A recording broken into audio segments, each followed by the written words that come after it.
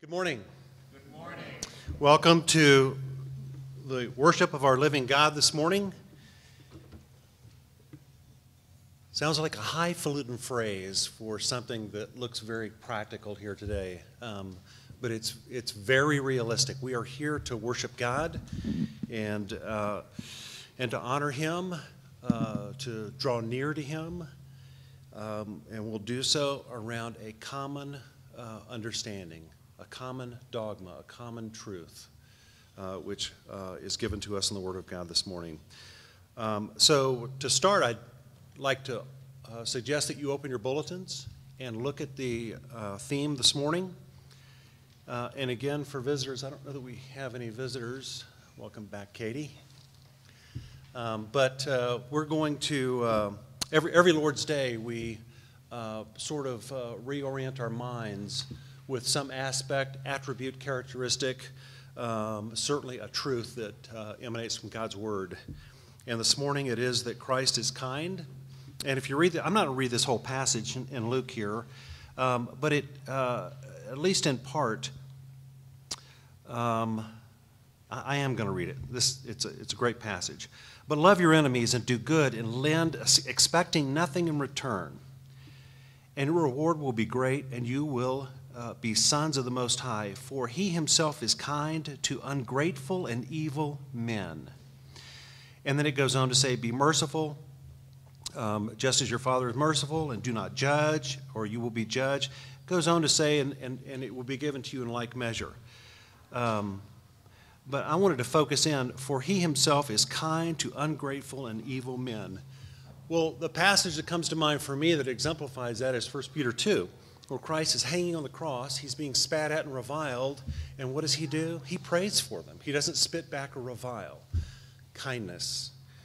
And really what we tend to do is we hear kindness and we think, oh, I know my theology. He was kind in His sacrifice, which was the basis of my declaration for innocence, and therefore I'm saved. And that's true. That's certainly true. But Christ was specifically kind in that He didn't revile back. And He is our example. In our culture, we tend to think kindness is a man or a woman or a child who's soft-spoken. Or, and there's different ways to mischaracterize that. But essentially, it's either a lowly demeanor, soft-spoken, and the like. And I'm going to suggest that is way off base. Way off base. Kindness, at least by one definition, is not thinking of yourself. It's thinking of others. It's directing your affections to somebody else and being slow to speak and having their best interests at heart. So when Christ is hanging on the cross, guess whose interests He has at heart? Those who were spitting at Him, those who were ungrateful and reviled Him. And that's our example. Granted, we all have, do, and will fall short. And I trust that as we engage in this worship service, we'll have a greater love and appreciation for the fact that Christ died, was reviled and spit at for that very reason, that we could not overcome sin. And so He does for us. Nonetheless, kindness doesn't stop at His cross work. Kindness is our calling to one another and to a lost and dying world. To be slow to speak, to have others' interests before ourselves, to be careful about our speech and our actions. So I would encourage you, certainly ponder this, not simply as a prep for worship, although it is, but as a way of life, to be a person characterized as being kind. And again, that's not soft-spokenness. That's a very demonstrative, assertive, very intentful, and purposeful frame of mind that says, I'm going to think of you first before myself. My thoughts and my actions will result in that. You know, today in the sermon, and as you look at that first 10 verses in 1 Thessalonians, you're going to see exactly that. You're going to see the result. You're going to see the result which Paul commends them for because of their right understanding of kindness, as an example. So let me open us in prayer, and then we will be ushered into worship. Let's pray. Father, for this passage in Luke, which describes our Lord and his character, his intent, and ultimately his purpose, to be kind to us in his sacrifice for us, but also his calling and purpose given to us, and that is to exude the kindness of Christ to those around us. And so may we be paraders. May we be a people who desire to communicate the character of Christ in our own lives to those in whom we come into contact with, certainly in worship toward you, but also in our relationship with our brothers and sisters gathered here and in other places, and then more largely to this world in which we are antagonists with so often and at odds with, and provide a great opportunity for us to demonstrate what Christ demonstrated on the cross, that when we're spit at and reviled, we don't return in like. So receive our worship this morning, we pray, and in doing so, we pray you do it on the basis of the righteousness of Jesus Christ, and that your name would be honored and lifted up in the hearts of a people which you've brought together very practically here in proximity, but also brought into union with as one body. Please continue to pray.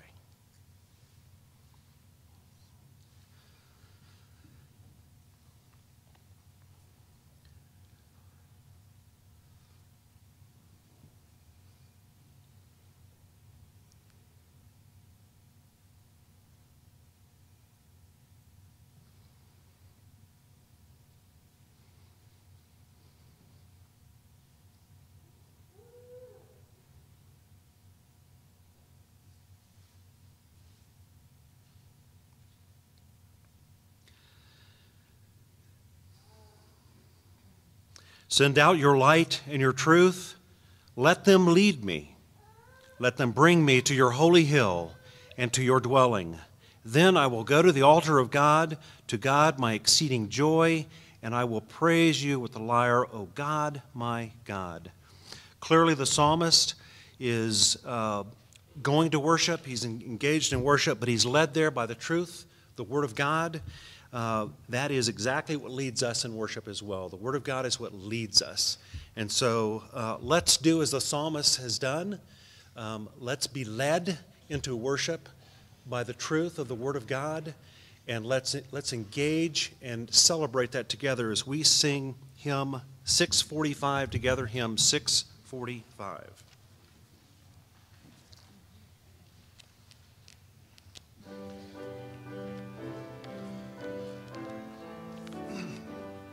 Please stand with me.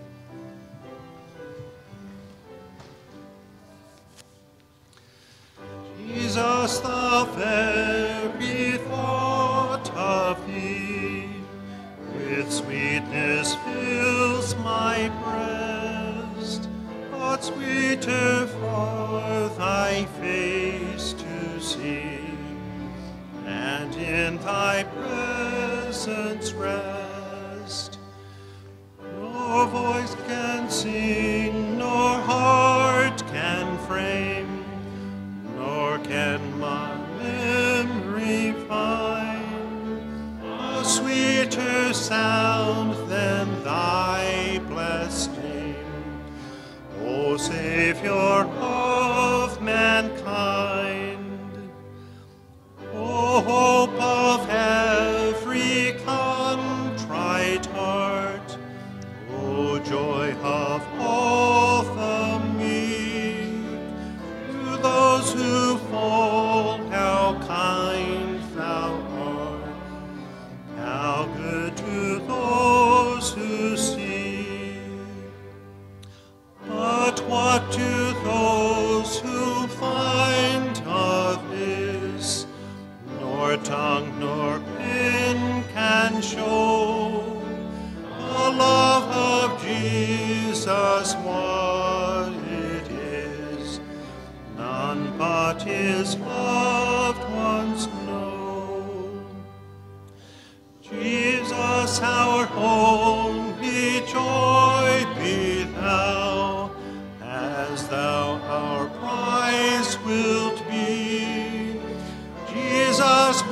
thou our glory now and through eternity.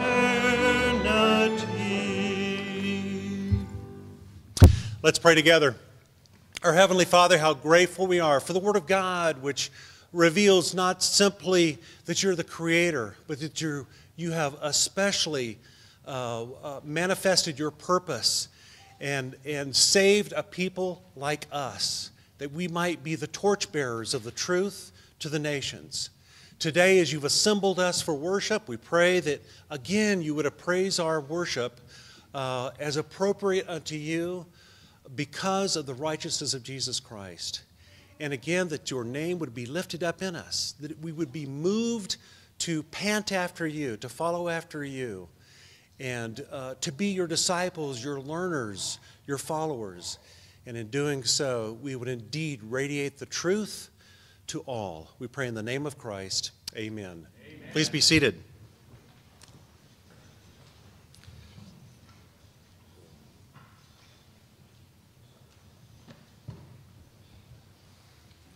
Well, we can certainly rejoice in the fact that we're not saved because God infused us with righteousness, which has obviously failed if you look at our walks with Him, the way we walk. But rather, we have been declared righteous because of the work of Jesus Christ on the cross and His perfect obedience for the life He lived here. But it proclaims a reality that we often, in every way and in every thought, don't walk with Him. So I trust you, are grateful for His declaration. Nonetheless, that reality moves us, when we're confronted with it, to confess our sin, and to do so from, as we say, a position of peace, solidarity, knowing that He's our consolation, that we can't be knocked off this rock in which He's put us on because we somehow reveal our sin. No, I want to do this. I'm now led to do this passionately because I know that it unites me practically with my Lord. Practically with my Lord. If I'm harboring something against somebody and I don't go to them, there's something between us. I don't want, and you don't want, anything between you and your Lord. So we need to confess our sin and make sure that there's no practical barriers between us and Him, that we're walking with Him. So we'll do that. We're going to be, I don't know if we've got visitors here, but we're going to pray this prayer that's in the bulletin. So open your bulletins. We're going to read this prayer, pray it together, and then we'll have a silent time of confession afterwards, and I'll close us. But when you read this prayer, which is short this morning, and certainly in its articulation lacks the ability to reveal and confess all of our sin. Nonetheless, make this a prayer of your heart, and then when we pray silently, continue to confess whatever sin might be on your heart. If you would, pray with me. Eternal God, in whom we live and move and have our being, whose face is hidden from us by our sins, and whose mercy we forget in the blindness of our hearts, now cleanse us from all our sins, from proud thoughts and vain desires. Deliver us, O Lord. Grant that with lowliness and meekness we may draw near to you. We confess our sins, we confide in your grace, and we find in you our refuge and our strength. Bear your good fruit in us and through us, through Jesus Christ, our life. Amen. Please continue to pray.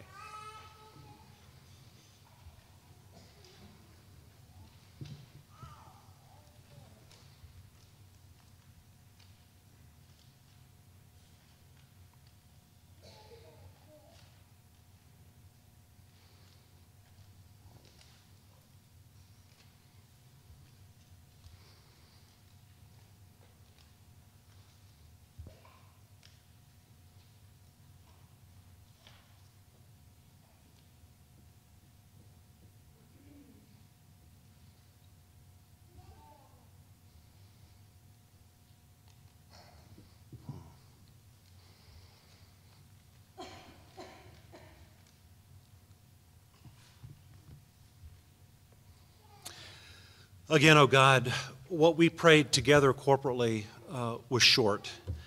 And yet we know that our sin is boundless. It seems boundless in our thoughts and our actions. And we're such a forgetful people, such a forgetful people. But we are grateful to you that you are not forgetful, that you remember the covenant which you've established with your people, and that nothing can ever separate us from your love, your salvation, the life you've given us, the purpose you've established in us, and the glorious future you have for us. And so this morning, we confess to you that we walk sinfully, we think sinfully, we are a forgetful people, and we appeal to you for forgiveness, which you have given us as a result of the work of Jesus Christ.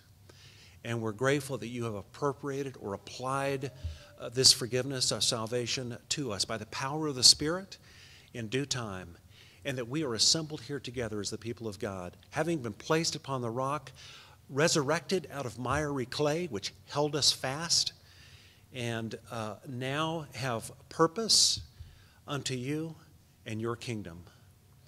Our prayer is that you would cause us to be emboldened with this purpose, and to be soldiers who are marching forward and looking forward, not simply to the steps in front of us and our circumstances, but to the hope of glory which resides for us. And so thank you for the cross work of Jesus Christ. We, your people, are grateful, and we pray that you would grow our gratitude as we continue to march under you and for you. We pray in the name of Christ. Amen. Amen. Well, listen to the psalmist in the previous psalm. There's interesting connections between these, but let me just read this. This is, and the order of the way the psalmist writes here is interesting and I think important. This is in Psalm 42. By day the Lord commands his steadfast love, and at night his song is with me, a prayer to the God of my life. Okay? I say to my God, my rock, why have you forgotten me? Why do I go mourning because of the oppression of my enemy?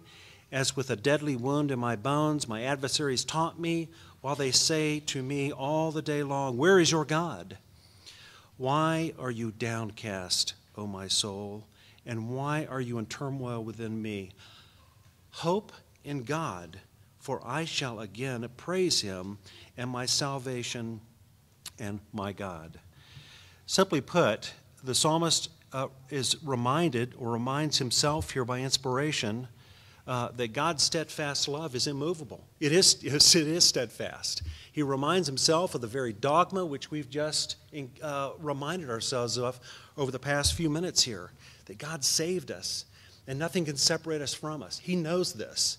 And then he has a moment of reflection where he recedes and he realizes he's in bad circumstances, and he, to put it in how we prayed and confessed, he's a forgetful man, and he forgets the hope. He forgets this. And then he remembers the Jordan. If you go earlier in the psalm, he reminds himself to think upon Jordan, to think upon that event. And it brings him back. It brings him back, like in Psalm 77.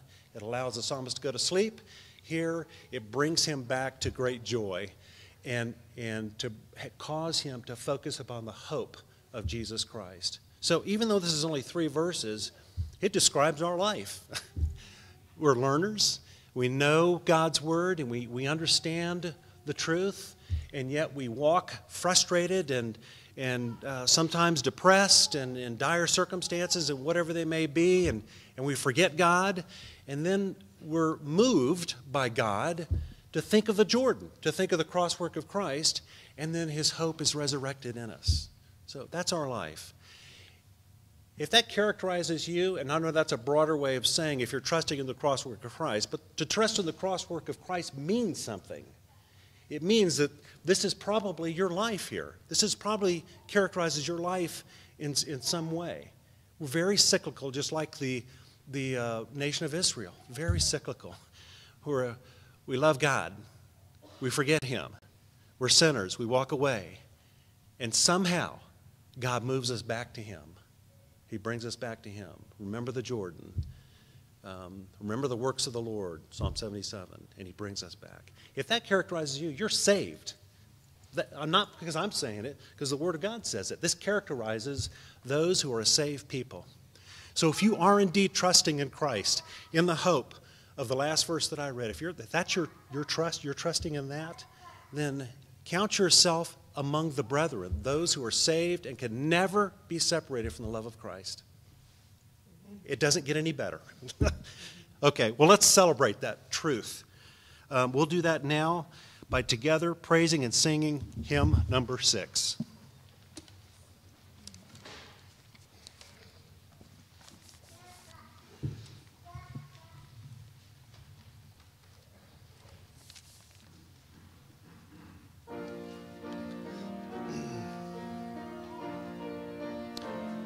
Please stand with me.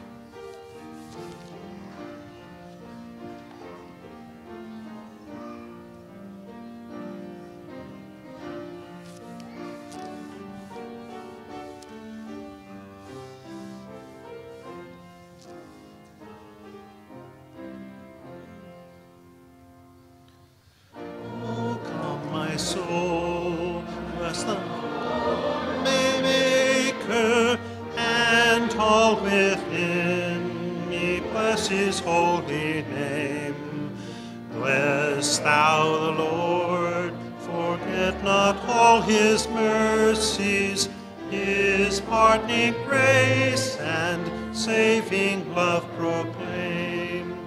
Bless him forever, wondrous in might. Bless his servants that in his will delight. Good is the Lord and full of kind compassion, most slow to anger, plenteous in love. Rich is his grace to all that humbly seek him, boundless and endless as the heavens above. Bless him forever, wondrous in might. Bless his servants that in his will delight. His love is like a father's to his children, tender and kind to all who fear his name. For well he knows our weakness and our frailty. He knows that we are dust. He knows our frame. Bless him forever. Bless his servants that in his will delight. We fade and die like flowers that grow in beauty, like tender grass that soon will disappear. But evermore the love of God is changeless, still shown to those who look to him in fear. Bless him forever, wondrous in might. Bless his servants that in his will delight. High in the heavens his throne is fixed forever. His kingdom rules o'er all from pole to pole. Bless ye the Lord through all his wide dominion. Bless his most holy name, O thou my soul. Bless him forever, wondrous in might. Bless his servants that in his will delight. And all God's people said, Amen. Please be seated.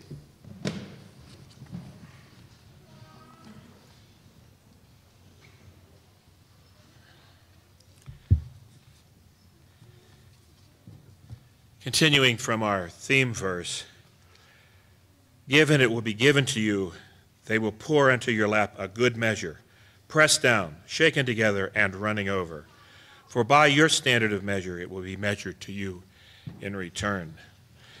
Doing a lot of reading lately on the idea of God's generosity. It's really amazing when you think of all the things that he has given. He is a creator God. John Piper talks about him being a creative fountain, that the creativity just continues to overflow. The other theme that I have been reading about is gifting. And God created everything as a gift to the world. Think of Genesis and think of all the things that he created as gifts. Yet there was no one to really receive those gifts and appreciate them until he created man and woman in his own kind, after his image. How amazing that is, that the greatest gift, though, he held back, and that gift was Jesus Christ and our Redeemer. So again, think of the generosity of our Lord, how incredibly generous he has been, how kind he is to have given us all this. So I ask you to consider that as the ushers please serve us.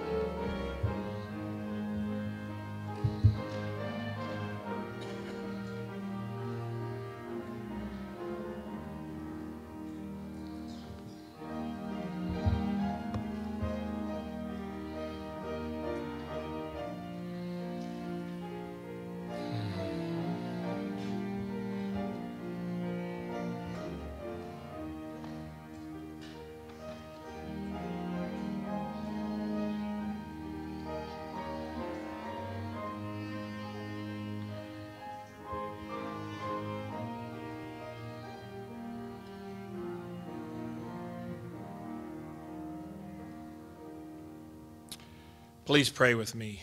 Mighty God, our Heavenly Father, we do consider all the things that you have given us, all the gifting that you've given us, and all the gifts that we should in turn give back, not only to you and in this way that we've given in this plate, but to give of ourselves, to give to our neighbors, to give to the world, because you've given each one of us a special gift. And the gift, of course, of Jesus Christ, how immense that is, and our gratitude for it. So we do thank you and ask you for us to have wisdom as how we use these gifts to further the work here at Bethel. Lord, we are a needy people, and we have many things that we can be concerned about. Our secular world sets today aside as being Mother's Day, and that's probably more commercial than it is anything else. But we really need to consider every day to be Mother's Day. When I think of my own mother, and we think of those that have gone before us and those that are still with us, as we sat by their knee and we learned about you, and how important that was, and how important it is now that as children are being raised up, that their mothers are telling them about the love of Jesus and what that does. We thank you for the mothers-to-be, that we have two among us, with Colleen and with Sarah, and we do ask for health for them and health for the babies. as we look forward to meeting these covenant children at some future time. Lord, we know that there have been blessings in our congregation. We think of Emily's father, and we think of Kim Story and her sister Flora, and we saw the praises of this week as well.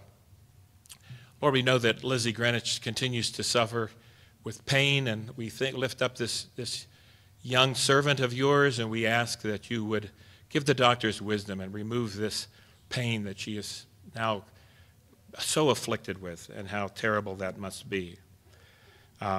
Once again, we thank you for all of the students. We see many of them returning here today, and we thank you for their travel, the safe travels, and we know that there's more that are coming. There may be some that are still finishing finals and wrapping things up. So we do ask that they would join us this summer, that they would find fruitful work, and we would welcome these brothers and sisters among us as well. Lord, we ask that you would help us to understand that we are salt and light, to understand what our salvation is for, that we need to understand more what it means to be in the world, but not of it. Help us to meditate on those thoughts as we, again, look at what our role is in the world. Lord, we often pray. The number may be 7, it may be more or less, of people in this congregation that are challenged by their work. As I often pray, I know that even people that are employed, that is somewhat tenuous at times. Lord, we know about that. And Lord, I ask for protection for those that are working, and I ask for fruitful work for those that need it.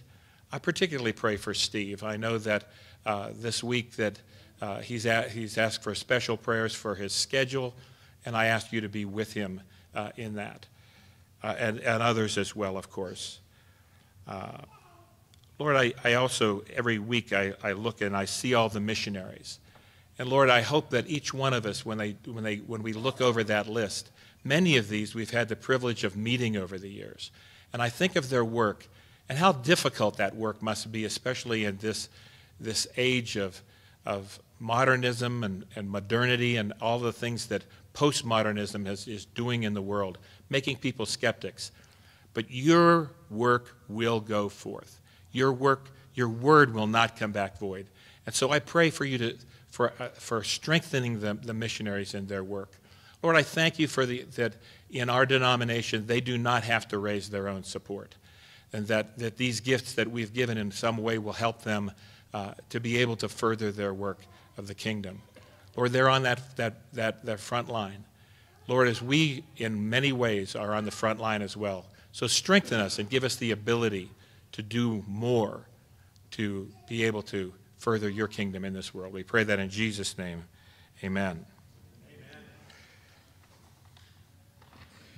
Let's conclude our time of dedication by singing together hymn number 81, O Love of God, How Strong and True, hymn number 81.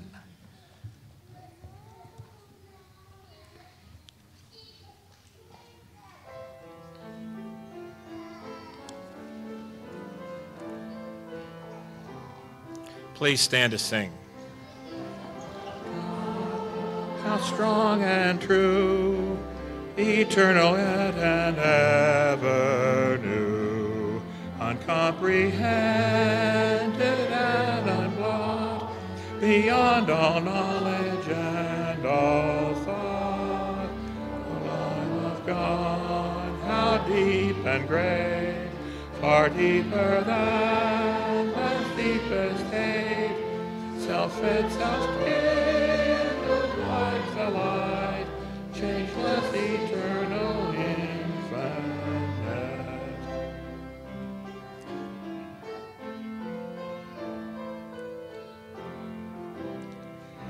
O heavenly love, how precious still, in days of weariness and ill, in nights of pain and helplessness, to heal, to comfort, and to bless.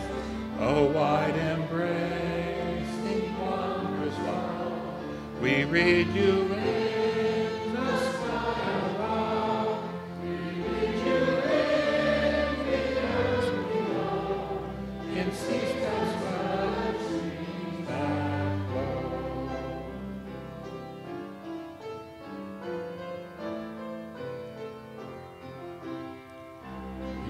do best in him who came to bear for us the cross of shame, sent by the Father from on high, our life to live, our death to die. We read your power to bless and save, e'en in the darkness of the grave, till morning resurrection light, we read the fullness of your life.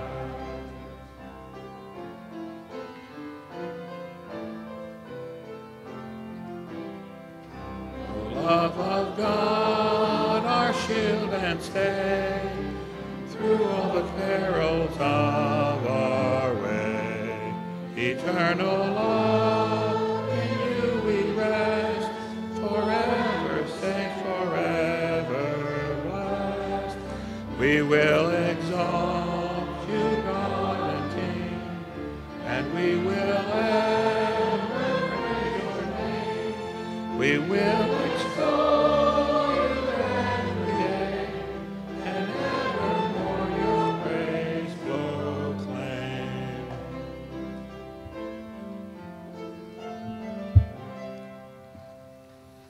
Please be seated.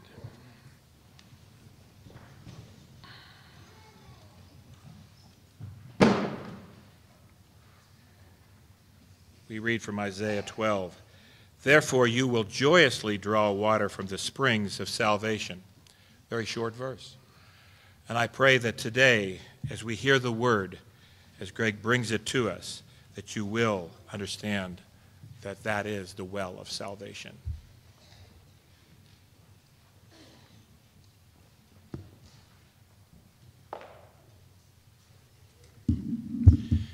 Family of God, turn in your Bibles to the book of 1 Thessalonians.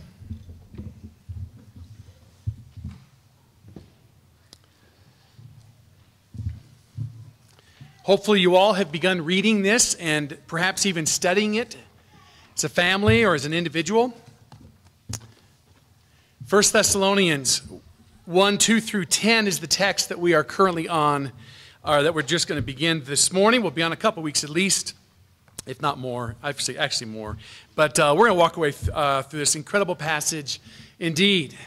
This is God's word written to the church. And as we are the body of Jesus Christ, we know this therefore is written to us. However, as this is the word of a great king, let us out of reverence and respect for our great king stand at the reading of his word.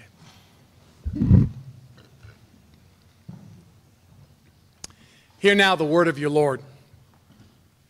We give thanks to God always for all of you, making mention of you in our prayers, constantly bearing in mind your work of faith and labor of love and steadfastness of hope in our Lord Jesus Christ in the presence of our God and Father.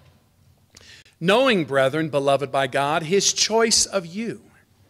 For our gospel did not come to you in word only, but also in power and in the Holy Spirit and with full conviction, just as you know of what kind of men we proved to be among you for your sake. You also became imitators of us and of the Lord, having received the word in much tribulation with the joy of the Holy Spirit, so that you became an example to all the believers in Macedonia and in Achaia. For the word of the Lord has sounded forth from you, not only in Macedonia and Achaia, but also in every place your faith toward God has gone forth, so that we have no need to say anything, for they themselves report about us, what kind of reception we had with you, and how you turned to God from idols to serve a living and true God, and to wait for his Son from heaven, whom he raised from the dead, that is Jesus, who delivers us from the wrath to come. Thus far, the reading of God's word. Let's pray. Father, thank you for the privilege that is ours now to have your word open in our laps, and the privilege of ours to now sit and fellowship with you. But Lord, to sit up and sit actively, longing to study and learn and fellowship, Lord, now as we have your word. So Lord, we pray you would send forth your Spirit, open our eyes, instruct our souls, and transform us indeed to the image of Jesus Christ. Give us the hope of eternity. and grow us, we pray, in Christ. We commit this time now to you in Christ's name. Amen. Please be seated.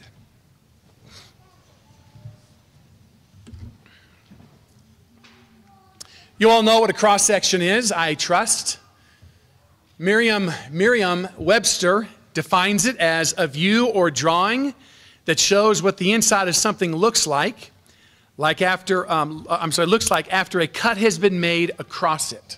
In your bulletin, I put a little picture of a cross-section of a beaver den.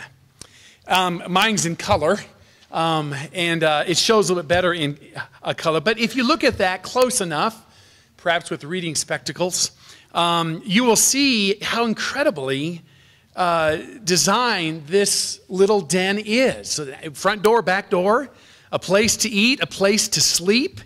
It's an incredible little feat that God has enabled these beavers to do. These cross sections, whether it be a beaver den or a car or a plane or a house, they show the insides of whatever you are looking at and thereby enable us to understand what we're looking at in a way we wouldn't see just from the outside. Cross sections give us insight into how things work. This morning, the passage at which we're looking is a cross section of a healthy church. Having just received the glorious news that the Thessalonians were walking well and standing firm in their faith, Paul began reflecting upon this church, its beginnings, and their current situation. And he just abounded with joy and gratitude. Notice with me verse 2 and 3. Paul says, "We give thanks to God always for you all, making mention of you in our prayers, constantly bearing in mind." And then he quotes what they were doing today.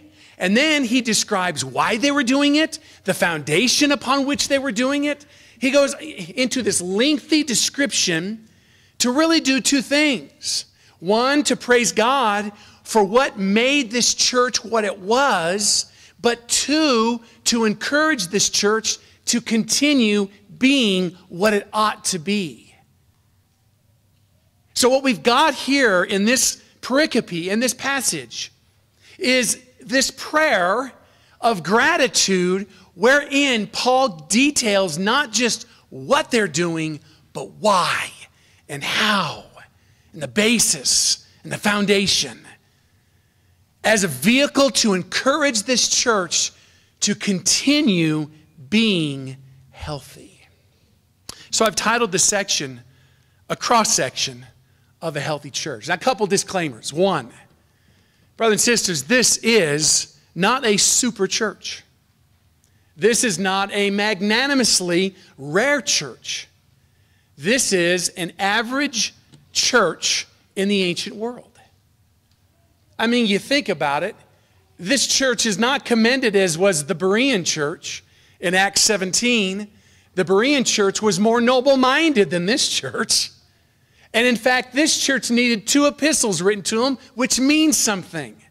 If you're doing great and you don't need instruction, you usually don't get it. But if you're struggling in some way, grappling in some way, Paul wrote a letter to you.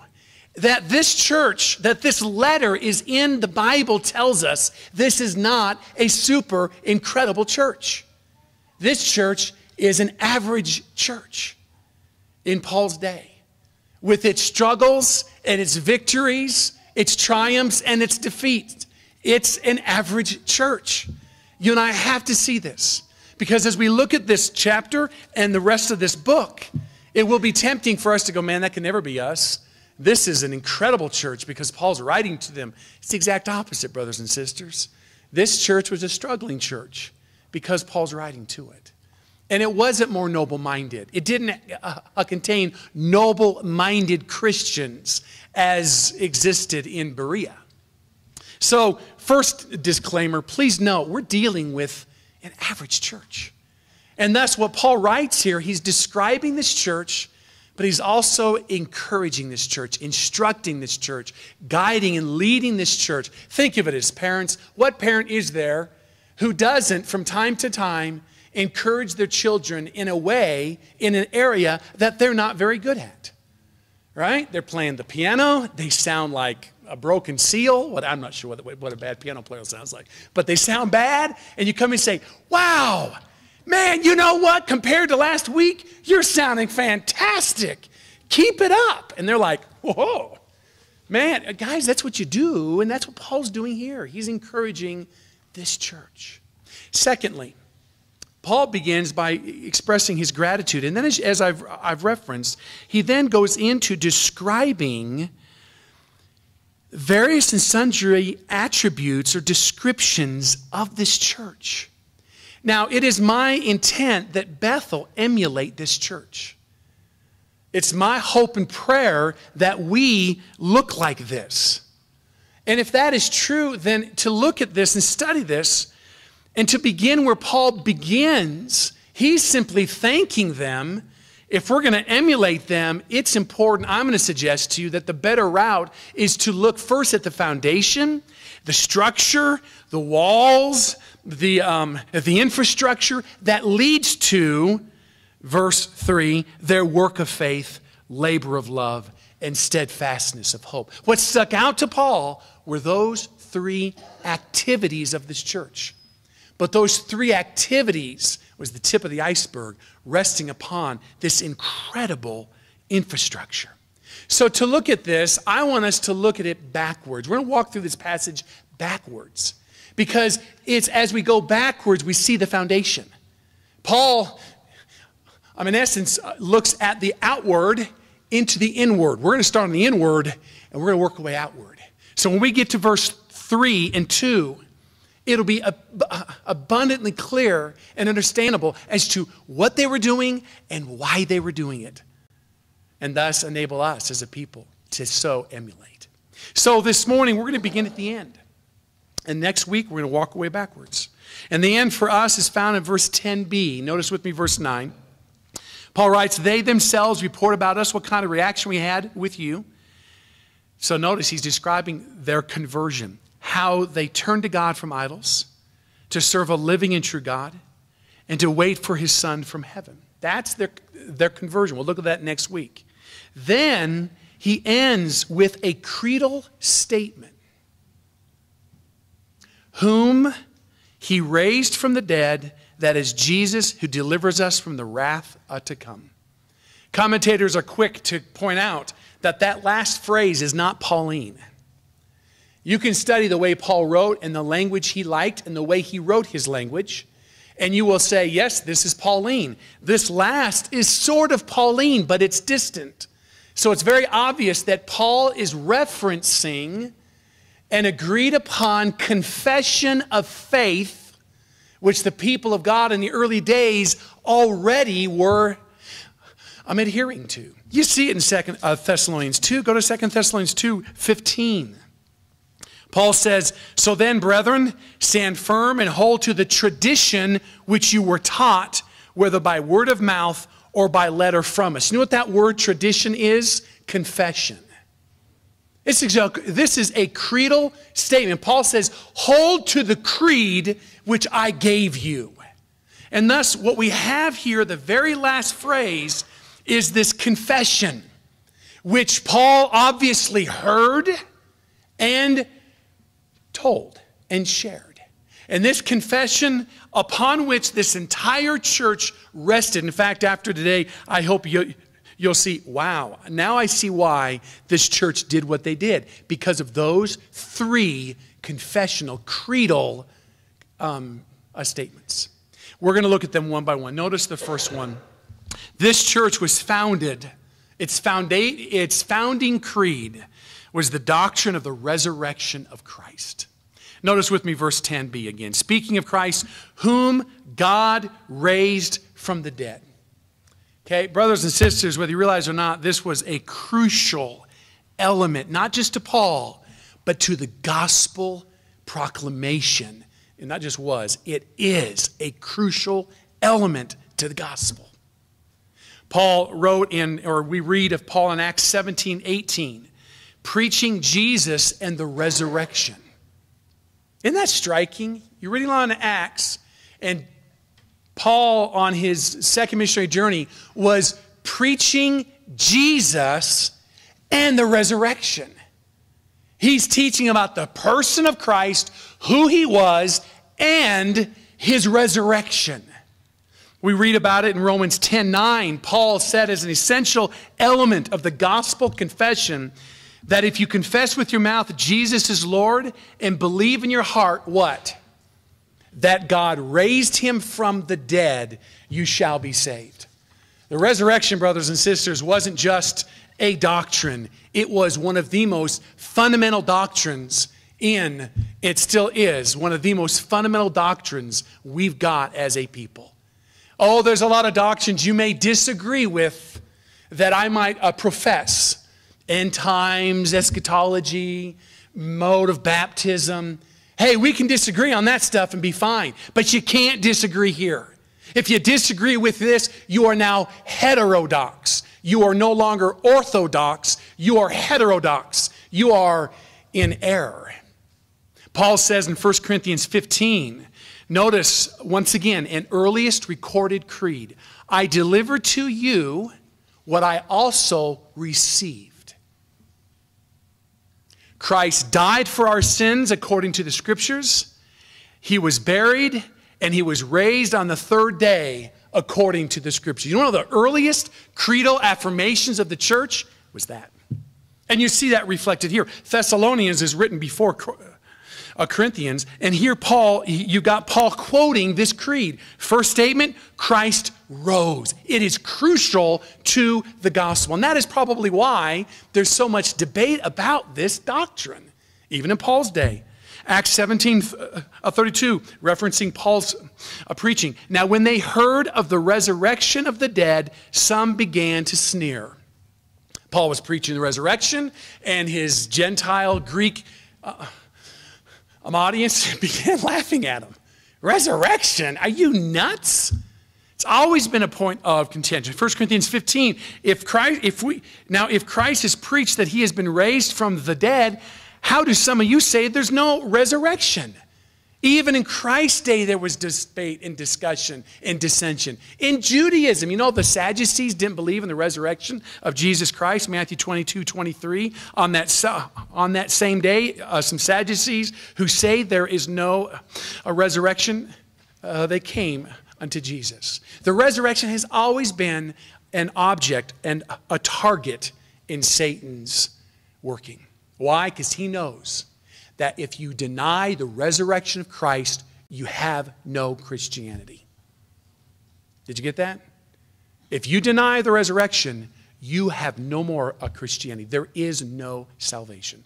Paul wrote in 1 Corinthians 15:13, if there is no resurrection of the dead, not even Christ has been raised, and if Christ has not been raised, then our preaching is vain, your faith also is vain. The church is founded upon this crucial doctrine. Christ rose from the dead. Now, why is this so fundamental? Well, the answer is it revolves around the basis upon which God can accept a sinner into his presence. Deny the resurrection, God cannot accept a sinner into his presence. Let me back up and let me review. When God made this world, you must understand, when he made this world, he created man. And when he created man, he entered into a relationship with man. But that relationship had boundaries, just like yours does. You've got a good friend. You're bound together. You're blood brothers, blood sisters. And that friend starts gossiping and telling your secret stories in front of you to other people. How much longer are you going to remain their friend? You see, your friendship is based upon agreed upon rules. What I tell you in confidence remains in confidence. If you break that, we don't have a relationship. Brothers and sisters, God's relationship with man was founded upon rules, agreements, and they were stated. And the stated rule was in Genesis 2 that if Adam disobeyed God, rebelled against God's authority by eating the tree of the fruit, then God, by obligation, would kill him. Adam's obligation was to obey. God's obligation was to keep him in life. But if Adam disobeyed, God's obligation was to kill him. And brothers and sisters, we know what happened. Adam sinned. And with Adam, all mankind. Romans 5:18. So then, through one transgression, there resulted condemnation to all men. When Adam sinned, mankind became guilty of foul revolt against God and condemned. Now, God being rich in mercy and love, which Adam and Eve didn't know. They didn't know about that. They only, with the angels, saw God's awesome attributes, his transcendency. They could not understand love or grace until they fell. Because of God's grace and kindness, God was not willing to allow man, his people, to perish. So God himself became man, born under the confines of the original relationship, perfect obedience. He upheld those confines, and then he died in our place. He gave us his life, his record, and he received a record in our death, right? And hence, that is salvation. Now the question is, why is it that it had to be God? Why couldn't a man have been our sacrifice?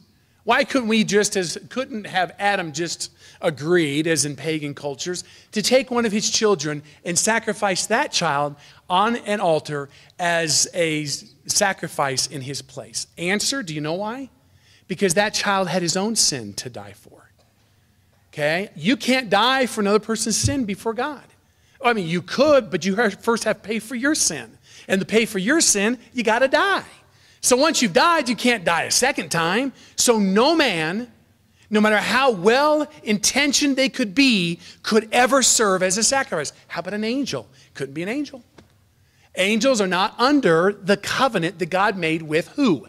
Man. That's the issue. Man. The only one who could ever uphold that is a man.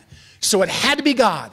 God had to become man, and as a spotless being, uphold that law, and then he sacrificed, gave us his life, and he received our death. Had to be God. That raises a huge question. How do you know Jesus is God? I mean, the Caesars all claim to be gods. Napoleon Bonaparte thought he was a god. Alexander the Great thought he was a god. Is just Jesus, this Jesus character way back, just another false, deity? That's what the Muslims say. They say that Jesus was just a prophet. Nothing more. And any claim that he was anything more than a prophet is a perversion from his disciples. How do we know Jesus is God? How do you know that, brothers and sisters? Answer, the resurrection. Listen to Romans 1:3. The resurrection is the event that proves the testimony of Christ. Romans 1. God's Son, who was born, or speaking of the gospel, Paul said, it concerns God's Son, who was born of a descendant of David according to the flesh, who was declared the Son of God, that means God, with power by the resurrection from the dead. The resurrection of Christ proclaims his deity. If he's not God, no one's saved. If he's God, then whoever he died for is saved. Well, how do you know he's God? Because he rose from the dead. Acts 17:31. Notice Paul's message to the Athenian skeptics. God has fixed a day in which he will judge the world in righteousness through a man whom he has appointed, having furnished proof to all men by raising him from the dead. The resurrection of Christ is the proof that he's God. Now, how did the resurrection of Christ prove his deity? How did it do that? Because many people were raised from the dead. Lazarus was raised from the dead, right? A centurion's daughter was raised from the dead. So how do we know what they were raised for? Are they gods? No. But Jesus is God because, get this, he raised himself from the dead. That's what makes him God. I want you to notice with me, Matthew 27:50. You can turn there and just listen. This is, we're going to start with his death, and we're going to, from that, extrapolate to his resurrection. Matthew 27:50. Jesus cried out again with a loud voice and yielded up his spirit, describing his crucifixion. Now, a couple of peculiar things. First, Jesus cried out with a loud voice. If you know anything about crucifixion, which most of you do, crucified people died not because of the nails in their hands or their feet. That won't kill you. What kills you is you suffocate. It typically takes 3 days. You get nailed on a cross, and to breathe, you have to lift your body up to bring in air. To exhale, you have to let your body down. And so the death of crucifixion is an agonizing death, slow death, where the criminal lifts and let go all day, all night long. I'm sure he falls asleep, but he's awakened because he can't breathe. Lift up, breathe, let down. As it goes on, the body fatigues by the end. There's no way in a billion, zillion universes a human being crucified right before his death could cry out with a loud voice and say, my God, why hast thou forsaken me?" or whatever he did. No way on earth. So the fact that this text tells us he cried out with a loud voice tells us Jesus was not at the end. Secondly, would you notice the next phrase? Yielded up his spirit. To yield means basically to send away, indicating an act of volition. Do you understand what Christ did? Christ willed to die. Was he crucified? Yes. Are people culpable of killing him? Yes. But at the moment of death, Jesus Christ's life was not taken from him. He, by divine sovereign fiat, said, "It is finished." And he yielded up his spirit. This text says he gave up his spirit because he's God. Only God could do that. What man is there? Anyone here ever? I've tried it after having studied this passage. Die. I didn't die. Okay, I'll try it again. Die. I don't die. You cannot, as an act of volition, yield up your spirit. Jesus did. How could he do that? Well, now listen, John 10:18. Jesus says, "I have authority to lay down my life." You understand that? Christ said he has authority in his life. He said, "I've got the ability to give up my soul anytime I want." That's the authority I have as God. But then he goes on, "And I have the authority to take it up again." And that's where we link it to the resurrection. You got to understand, when Jesus Christ was yielded up his spirit, God didn't raise him. He raised himself. But the scripture says God raised him. He did. But he didn't. Do you see what? It's both. God raised him, but Jesus Christ raised himself. The scriptures say, John 2, Christ says, "Destroy this temple," speaking of his body, "and I will raise it up." Incredible passage, Ephesians 4, speaking of his death and resurrection. "Therefore," it says, "when he ascended on high," that's his resurrection, not his ascension, his resurrection, "he led captive a host of captives and he gave gifts to men." Now this expression, he ascended, what does it mean? Except that he also had to descend into the lower parts of the earth. He who descended, he who died, is himself also he who ascended far above all the heavens, that he might fill all things. Brothers and sisters, this passage tells us Jesus did it.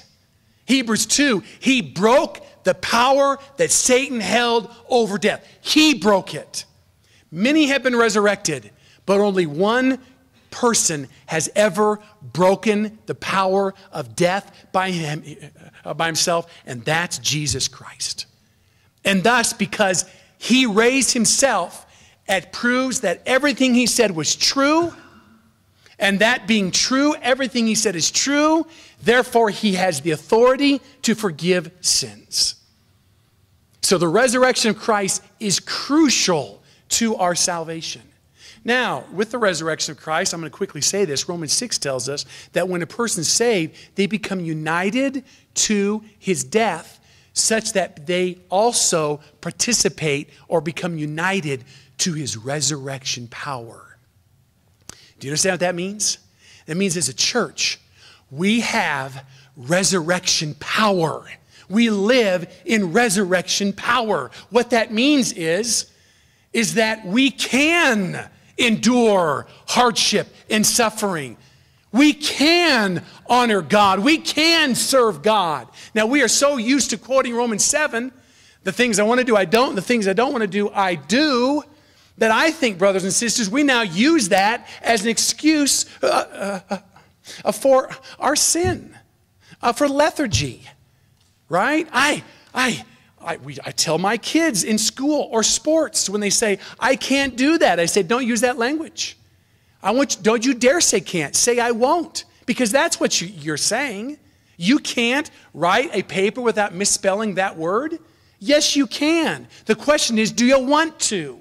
Now, not to disagree with Romans 7. Of course it's a battle. The flesh sets its desire against the spirit against the flesh, so that we do not do the things that we please, Galatians 5. Understand that. But brothers and sisters, we are a people who have hope and anticipation of growing in holiness and perseverance in our walk with God, because we are united to Christ and his resurrection. So everything that you read about this church, that you might go, man, we could never do that. Man, I could what? Man, that couldn't be me. Yes, it can be you. It can be you. Because you are united to a risen, powerful, omnipotent Savior. You can grow in your walk. Stop making excuses. You can be faithful to your spouse. You can be faithful to your God. Oh, there may be setbacks here and there, but that doesn't mean you can't grow. You will grow. I am confident of this very thing. He who began a good work in you will complete it, says Paul in Philippians 1. So this first doctrinal foundation is key to our faith, but also key to our body life. We live in resurrection power, and thus we live with hope and anticipation and expectation of what God is going to do, no matter how many times we fall. The wicked stumble when they fall, but the righteous fall 7 times. And what happens? They rise again an 8th time. Why? Because they have the hope of God. Resurrection. First cardinal doctrine. Second one, the sacrificial saving death of Christ. Notice with me 10c. Once again, speaking of God, whom he raised from the dead, that is Jesus who delivers us. We've already referenced this. I just did about his death and resurrection. Indeed, Christ came to save. However, the language that Paul uses here is significant. Notice Paul does not say, whom he raised from the dead, that is Christ the Lord. He could have said that. I mean, he raised himself. He doesn't say, Emmanuel. He doesn't say, the great I am. Instead, in fact, look at the phrase again. My passage has that is. It's not there in the original. Jesus sticks out like a sore thumb. Look at your text. And to wait for his Son from heaven, whom he raised from the dead. Jesus. Do you see the way it's written? It just sticks out. It leaps off the page. Well, what's the significance of Jesus? Well, first of all, note that was not Mary and Joseph's original desire to name this child. I'm sure just like you growing up, Mary had all 3 or 4 names, although in that day the men named, maybe Joseph had 3 or 4 names. David. David's a good name. That's my great-great-great-great-grandfather. I'd like to name him David. Or possibly, who knows, Ezekiel, Isaiah, Mephibosheth.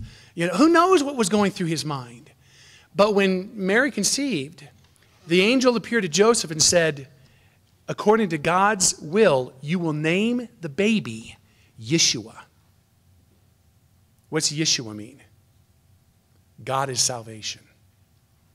And that's the significance here. God rose from the dead. Salvation! That's the way that this reads. Whom he raised from the dead. Salvation. Who delivers us. It's a shout.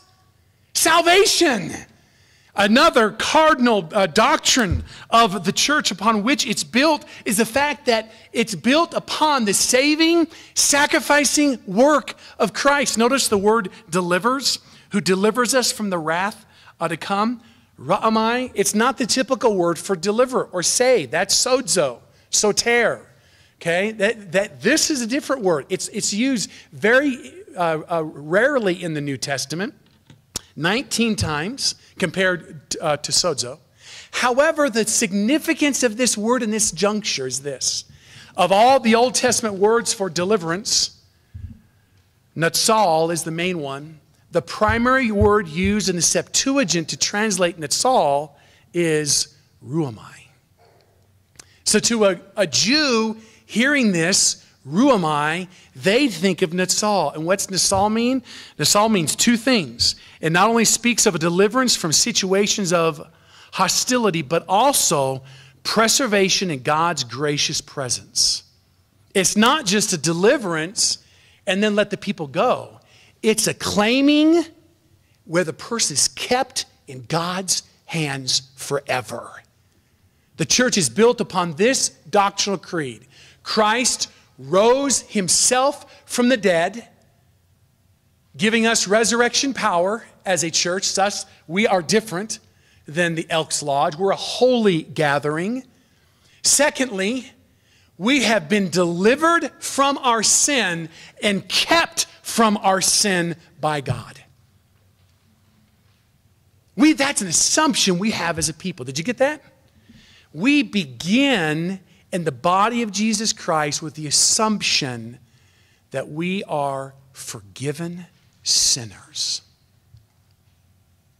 Listen to that. Let that penetrate your heart.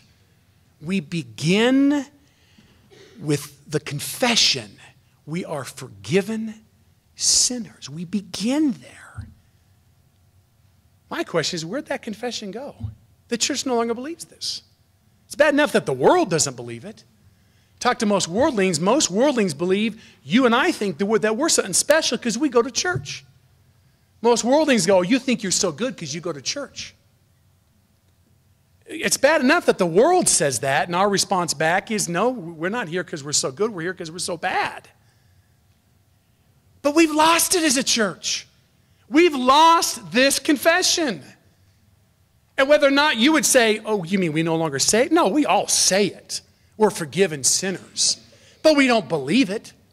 We come here and put on the plastic show. We come here, act like we're morally superior people. I don't struggle with those things. And the result is none of us bears each other's burdens because we never hear about each other's burdens. Because we're all so busy faking it. How you doing, Greg? I'm great. Great. Fantastic. Got in a huge fight with my wife this morning. She doesn't like me anymore. Doing great. I blew my cool yesterday, slugged a hole in the wall. Doing great. Thanks for asking, brother. How you doing? Fantastic too. Been struggling with pornography. Never hear that. Just doing great. I'm doing fantastic. Thank you, brother. How you doing? Great. How can I pray? Pray that my 4-hour quiet time might become a 5-hour quiet time. Okay, I will. We lost the confession, brothers and sisters. You know what sticks out about this church? This church was sinners.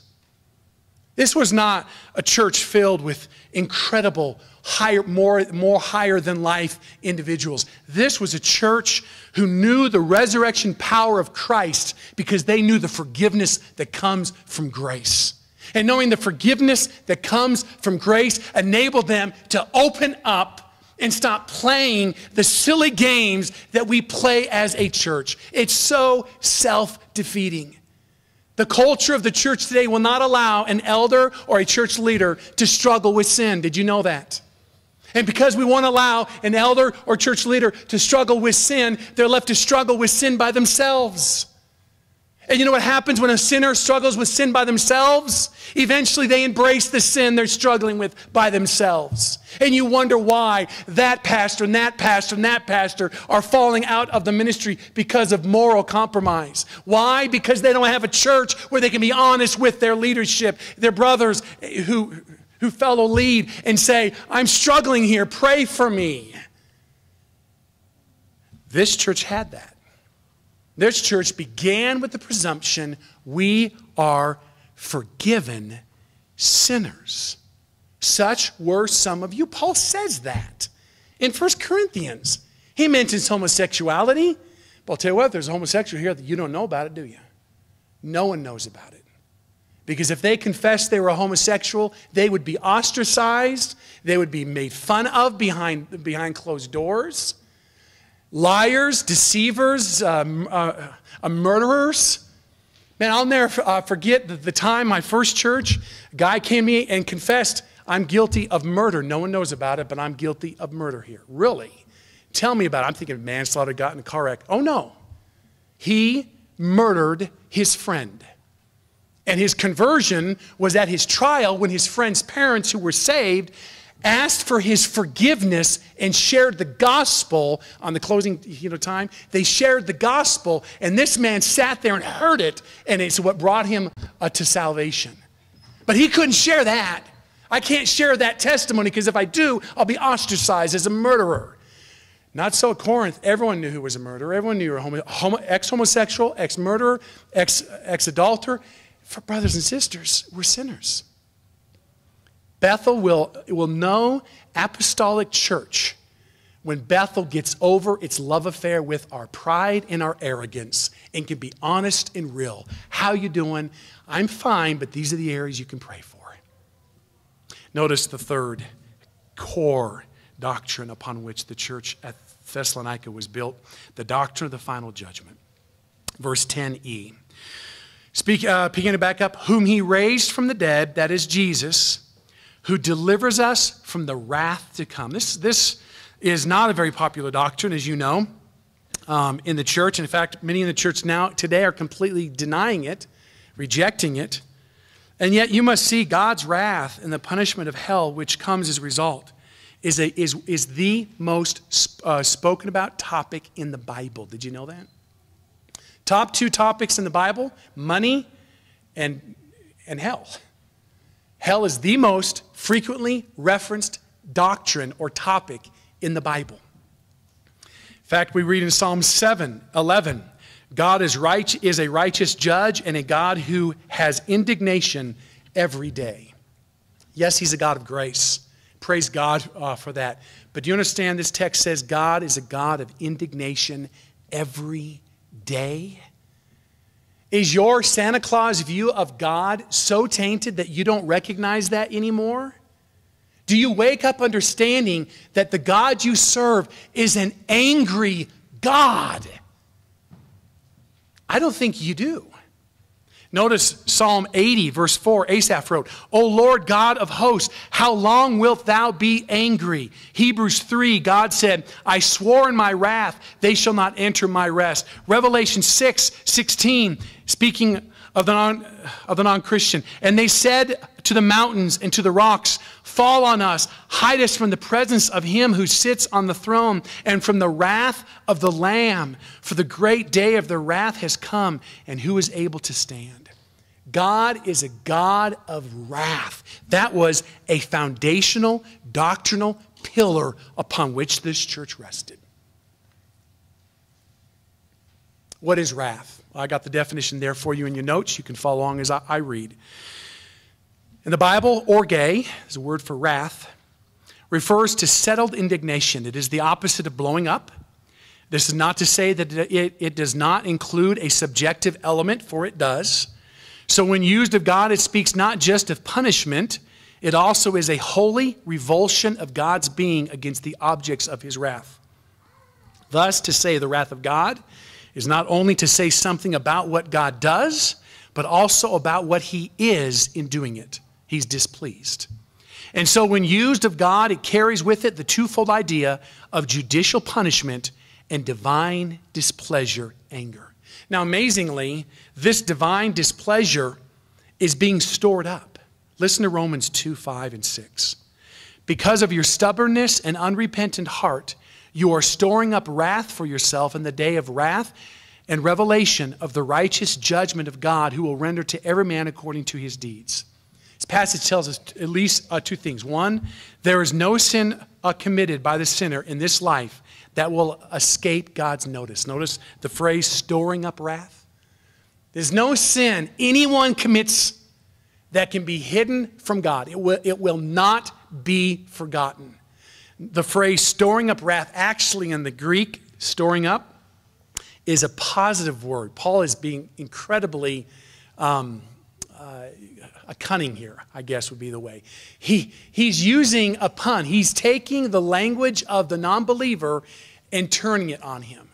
Non-believers walk around believing that because they do good things, they're storing up for themselves a glorious future. Right? Think of the days, those of you who were converted late. That's me. I became a believer as an adult. I remember as a kid, I'd do good things and I'd go, God will bless me. God likes me because I do good things. So the non-believer goes to the grave with the idea that I have treasured up, stored up all these wonderful things. This word in the Greek is the word used to saving money in a bank account. They're storing up slowly but surely. Ooh, how much? Ooh, yes, it's up to $2,000. $2,300. Woohoo! Next month, $2,400 interest. Whatever, right? That's the idea, treasuring it up. And that's what non-believers do. They treasure up the good deeds, thinking that somehow God will be happy with them. Paul says, you're right. You are storing up. You're storing up a lot for God. Yes. You're storing up wrath. There's not a sin that God misses. If you are without Christ this day, every sin you've ever committed, God will punish you for on the day of judgment. That is why a theologian once wrote, if the sinner only knew how bad his sin really is, the payment of it, he would wish that he'd have just one less sin as he suffered in hell. Just decrease my amount by one, Lord. That will be a relief to me. They're storing up wrath. Secondly, we learn from Romans 2, there will be a time in the future when God executes judgment on account of every sin. He says about they're storing up wrath for the day of wrath and revelation of the righteous judgment of God. This is referencing the last judgment, which is spoken about throughout Scripture. Matthew 10, therefore do not fear them, for there is nothing covered that will be revealed, and hidden that will not be made known. Don't fear those who are killing you or persecuting you. Every person who sins will render account for it on the day of judgment. 1 Peter 4, and all of this, they are surprised that you do not run with them into the same excess of dissipation. They malign you, but they shall give an account to him who is ready to judge the living and the dead. Believers will stand before that judgment. 1 Corinthians 4, I am conscious of nothing against myself, yet I'm not by this acquitted, but the one who examines me is the Lord. Therefore, do not go on passing judgment before the time, but wait until the Lord comes, who will both bring to light the things hidden in darkness and disclose the motives of the Christian's heart. So we also will stand before the judgment seat of God. But get this. The believer stands before the judgment seat of God with the knowledge, the certainty, the assurance that they will be vindicated on that day. You and I will stand before the judgment seat of Christ, as horrifying as that may sound. And all of our sins will be exposed. But in the end, we know it will be well with our soul. We will be vindicated because of Christ. The non-believer, on the other hand, on that day, the non-believer, brothers and sisters, will enter into hell. Matthew 25:41. Then he will say to those on his left, depart from me, accursed ones, into the eternal fire, which has been prepared for you and for the devil and his angels. What will this state be like for the non-believer? Well, John 5:29 calls it a resurrection of judgment. Non-believers are raised up to suffer. Did you get that? To suffer spiritually emotionally and physically. Romans 2:8 and 9 equates it with daily experiencing the wrath, indignation, tribulation, and distress of God. What are non-believers doing? The moment they die, they began an eternal suffering in which they are the individual recipients of an omnipotent, eternal, and unchangeable wrath, indignation, tribulation, and distress. Isaiah 66, listen to what Isaiah wrote. Then they, God's people, will go forth and look on the corpse of the men who have transgressed against God. For their worm, a possessive, their worm shall not die, and their fire shall not be quenched. This speaks, just like Dickens and Marley, this speaks that every sin a non-believer commits is creating greater wrath and condemnation for themselves.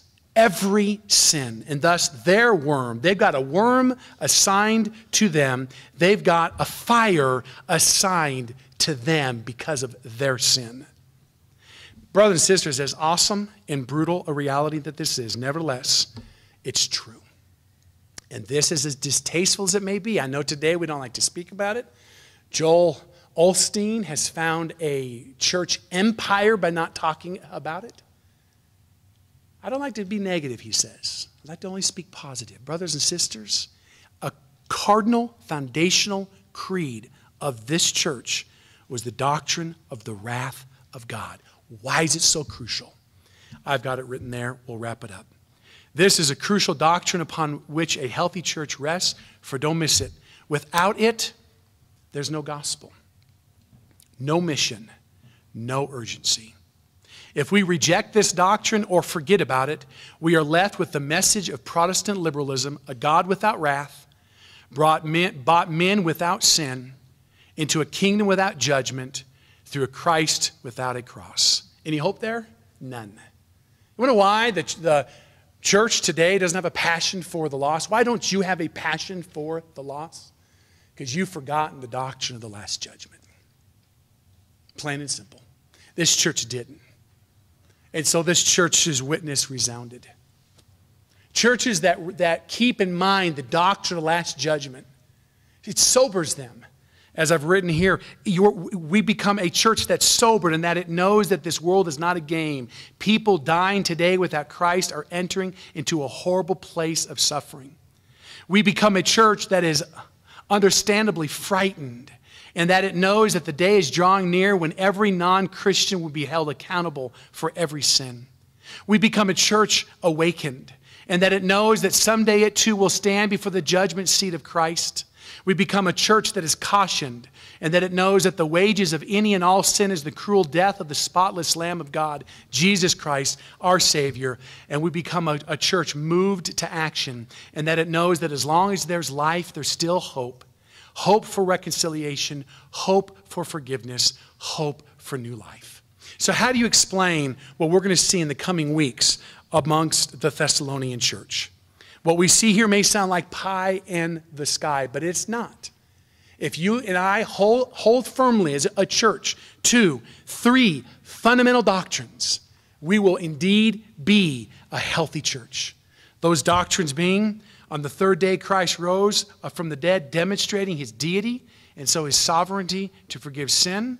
As a result, we live in light of his resurrection power and forgiveness.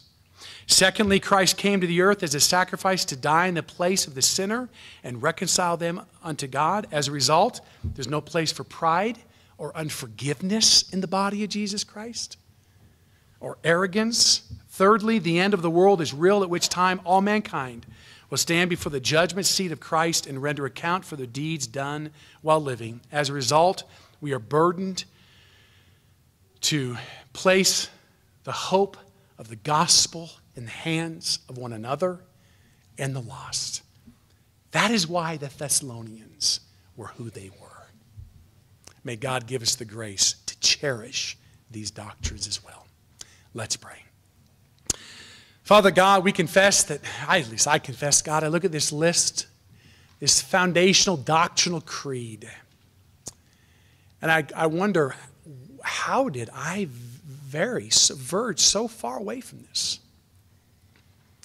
Resurrection, such a cardinal part of the gospel. Lord, we have a whole presentation of sharing the gospel that doesn't even mention the resurrection. Father, you're sacrificing life, which therefore makes me a forgiven sinner. God, I thank you for your sacrificed life, but I don't view myself as a sinner. And then, Lord, your incredibly sobering message of judgment. Father, I know it's not peace and safety in the world in which we live, but I'm not thinking of my neighbor in light of this truth. I'm thinking of me, and I'm thinking you, Lord, I'm not going to be a part of that. I'll be vindicated. God, I pray that you would give us the grace to restore the main thing to the position of the main thing. That, Lord, we would keep it there and it would be before our eyes. And that we as a church would be a people ever mindful of this core doctrinal affirmation. That, Lord, we therefore would allow this to drive us in our struggle against sin, in our struggle with worldliness, in our struggle with indifference, and our laziness. And that, Lord, it would drive us to be in your word, to be a people who value Jesus Christ more than life, to be a people who long to see or long not to see the neighbor damned eternally, to be a people who therefore, worrying more about your glory and their life, are willing to sacrifice our pride or our reputation on the altar of that throne. God, we pray as a church, transform us by the renewing of our minds, that you might be exalted, that we might be your servants upon this earth. We pray it in Christ's name. Amen. Amen.